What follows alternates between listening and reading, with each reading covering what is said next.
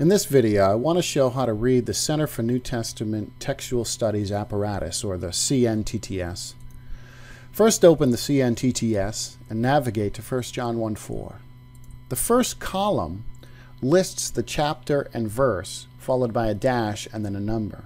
Here we see chapter 1, verse 4, followed by the number 0. This indicates a new verse. Next to the number, we find the letter L. This appears at the beginning of each verse and shows all the sources that are extant, partially extant, or that are not extant at all for this verse or passage.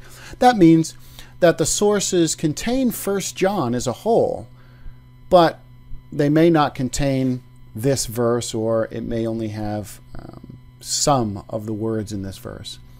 Next to the L, we find a 0. This indicates the base text, which is the UBS 4th edition, and all the variants are compared against that text. After that, in the far right column, we have a list of all the sources that contain 1 John 1:4. So along with the UBS edition, all of these have verse 4 in it. Underneath that, we see the number 98. This code means that the following sources contain part of the verse. Some of the verse is damaged or missing. So we notice that there are brackets around the letter rho. That letter's missing. So there's a hole in the manuscript at this point or something like that.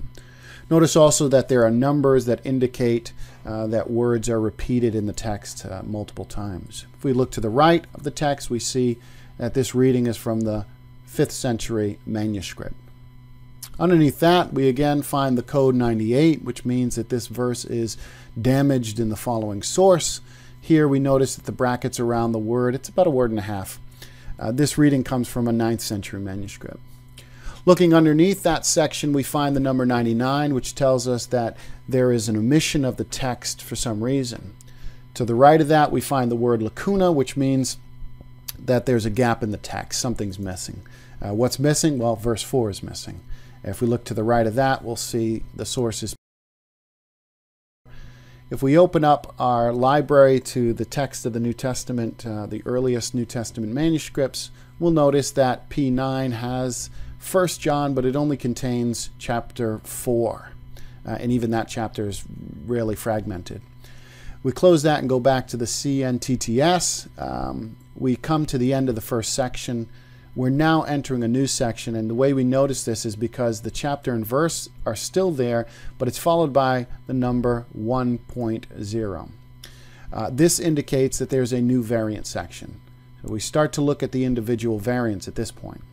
The first section was kind of an overview, telling us, which sources contained the verse, which ones had words missing, and which ones completely omitted the verse altogether. After the chapter and number, we come across 1.0. Next to that, we have the letter I, which indicates that the editors don't think that this variant is significant. Following that, we have the number 0, which represents the base text again, and the Greek is graphomen. Again, to the right, we see the sources that have graphomen. Under that, we find the number 1, which tells us that the variant is represented in the base text, but has some kind of a minor variant, either because of spelling or something like that. Following the number 1, we have the letter O, which indicates that this variant has to do with orthography. It's probably due to the confusion of vowels or spelling.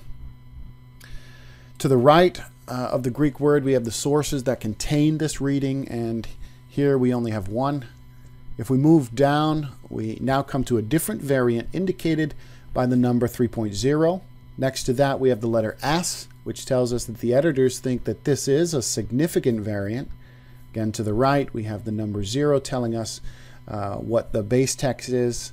To the right of that, the Greek word hemes, and again, to the right of that, the sources that contain that reading. Underneath that, we come across the letter R, which tells us that this is a replacement. That is, the reading differs from the base text.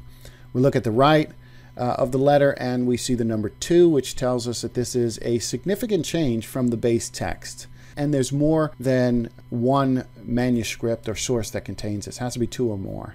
And when we look, we find that it's the word humin. Again, to the right of that, we have those sources that contain the variant.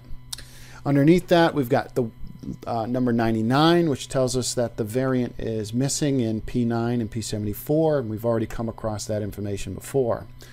Under that, we come across a new subsection. This is not a completely new variant, this is a subvariant. And how do we know? Because we have the chapter and verse again, but next to it we have 3.2. So the number after the decimal indicates a subsection.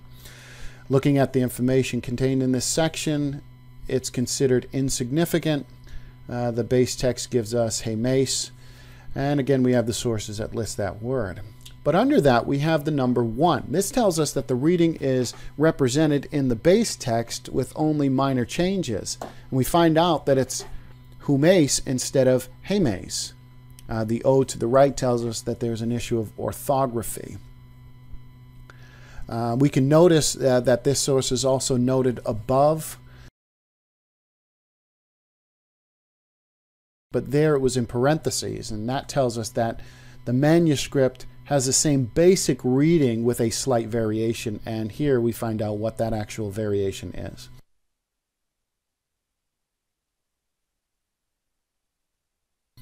Under that we have the number 80, which simply tells us that this is a subsection of information that was already mentioned in the main variant section. Finally, another number 80, which tells us that we have already been introduced to this information in the main section, but we find out that this is another source that was cited above but put in parentheses. 1874 was listed in the main variant section, but here we find out that the slight variation is humin instead of hamin. Hope this video has been helpful to you.